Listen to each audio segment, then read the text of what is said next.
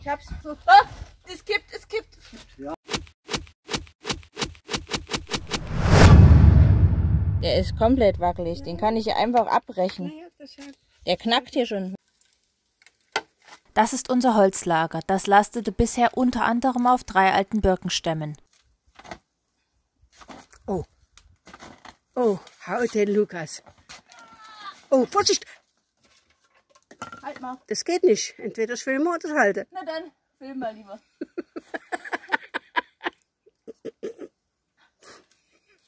So, wie war's denn hier so, ne? Steht wieder. Und es ist staubig ohne Ende.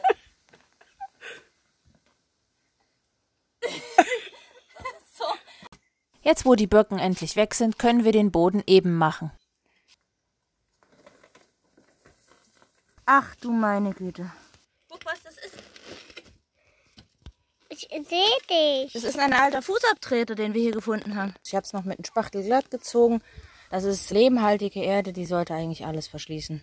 Wir haben das jetzt mal noch ein bisschen eingeebnet, dass wir dann auch nicht so ein krasses Gefälle haben wie vorher. Und ich habe hier hinten den Abstich, den wir an Gras hatten, gleich wieder frisch angepflanzt. Das hier sind die Regale, die ich damals gebaut habe.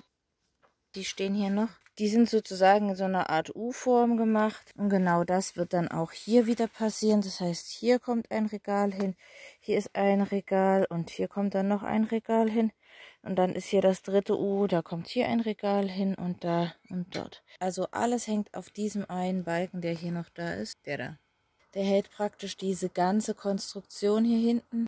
Und jetzt müssen hier überall neue Balken hingestellt werden, die dann eine neue Konstruktion halten. Ich habe hier vorne jetzt noch 3 Platten angestückelt. Aber es ist schon spät. Schon weit nach 21 Uhr. Da hinten rennt schon die Mäuschen rum. Die Kleinen.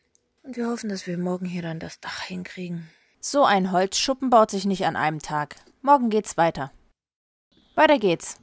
Das restliche Dach muss abgedeckt werden.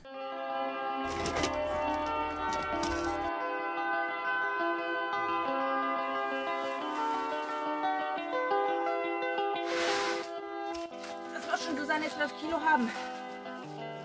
Vielleicht sogar 15.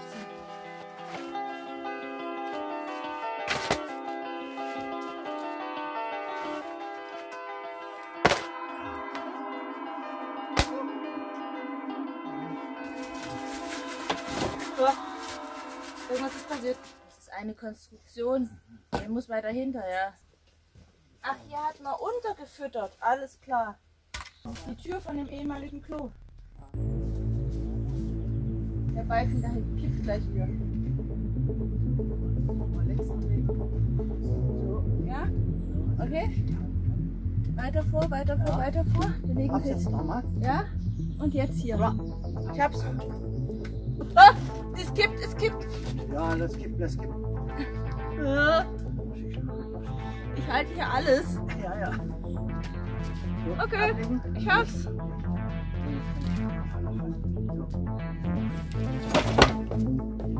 Nach und wir sehen Flut. Und einmal nehmen. Die ganze Farbe hier. Bei allem Upcycling ist natürlich auch wichtig, dass man die giftigen Abfallstoffe ordnungsgemäß entsorgt. Deswegen kommen die ganzen Farbreste in eine Tüte und auf den Sondermüll. Unsere Pfosten waren nicht lang genug.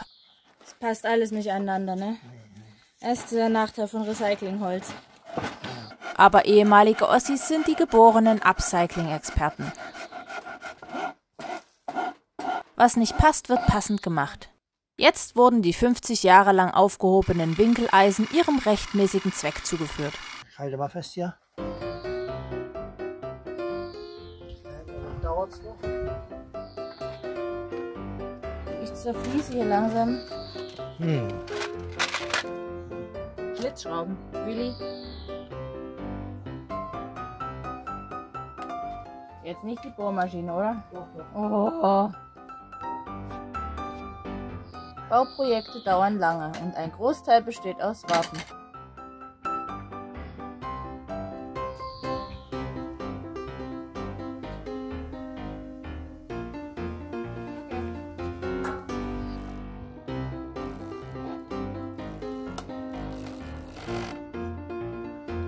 Bitte. Gern geschehen. Nächste Schraube. Komm mit, bitte. Es ist warm. Ja. Ich habe keinen Sonnenhut auf und keine Sonnencreme.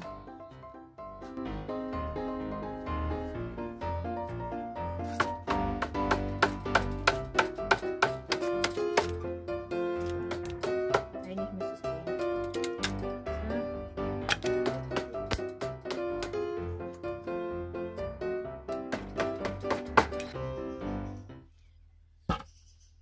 Und jetzt beginnt der eigentliche Spaß. Und das meine ich ernst. Oh, Vorsicht, die obere Platte rutscht gleich weg da.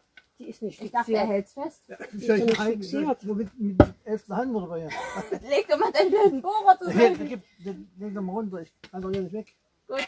Säg du mal bitte. Pass auf, und zwar der obere Strich. Ach, Leute, Also so, ihr könnt das ja machen. geh nochmal mit dem Winkel ran, ne? Ich habe auf der linken Seite den Arm da. Ich habe auf der linken Seite nur einen Arm. Ich sehe auch aus hier, ne?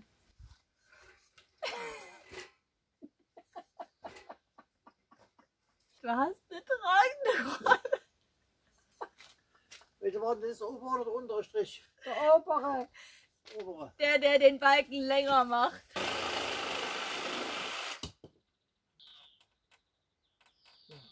Oh, das ist ein Projekt hier, das ist unfassbar. Und ich Ja? habe schon gesagt, das Projekt an dem Komposthaufen war krass. Yay! Erschlagen von einer Latte. Aber das hier ist das. Das alles, ne? das und hier drehen. Wenn ich wüsste, wo, das ist deine Ja? Hand davor. Ich sehe das nicht, Herr. So. Keine Brille auf, ich sehe es nicht. Jetzt erst.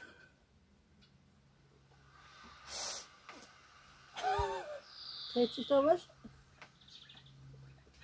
Du machst das ganz großartig. Das funktioniert.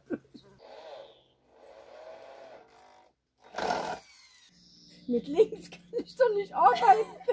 Und ohne Brille. Doch.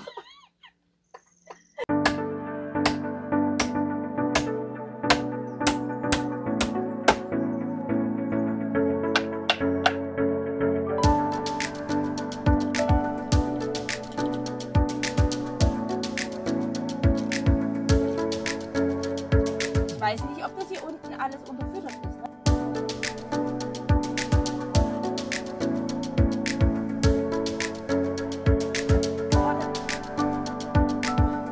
Und ich muss bloß die beiden verbinden noch. Los. Wir haben hier und hier vorne noch einen Querbalken angebracht, damit das jetzt auch wirklich sicher steht. Und jetzt sind die ganzen Dachlatten drauf. Und hier ist noch eine dazwischen gezogen worden. Hier haben wir noch ein Kreuz reingemacht. Und obendrauf ist die Dachpappe. Wie dieses Hexenwerk entstand, zeigt dieser kurze Zusammenschnitt.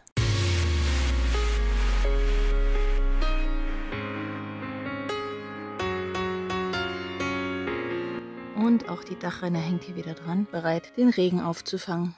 Und hier haben wir noch frisch gepflastert. Das war's mit dem Video zur Reparatur unseres Holzunterstands. Und da kommen jetzt noch haufenweise neue Regale rein. Und wenn ihr wissen wollt, wie man solche schönen Holzregale macht aus alten Holzbrettern, schaut auf jeden Fall mal bei meinen alten Videos vorbei. Dort findet ihr das Video vom Bau dieses Holzregals hier. Und viele andere Upcycling-Projekte. Und abonniert den Kanal, um keine weiteren Videos mehr zu verpassen. Tschüss, bis zum nächsten Mal.